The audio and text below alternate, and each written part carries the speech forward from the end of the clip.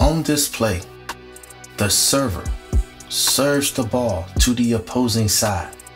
The ball hits in the game court on the opposing side. The official performs a end mechanic, awarding the point first, then the mechanic to signal the violation. The coach calls a timeout. This is a timeout mechanic.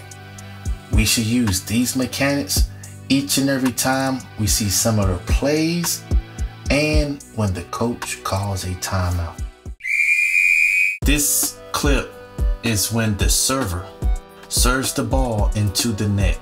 The mechanic that the official will use when the server hits the ball and goes into the net is a point first to the opposite team, and then you touch the net with the hand that the server served on.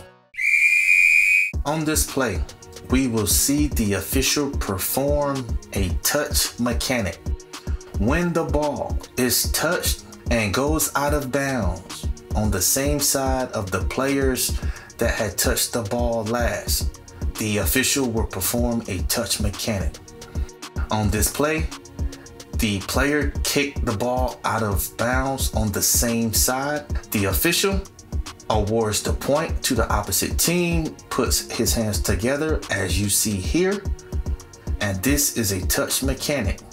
We should perform this each and every time when the ball is touched in any way by a player and goes out of bounds on their same side.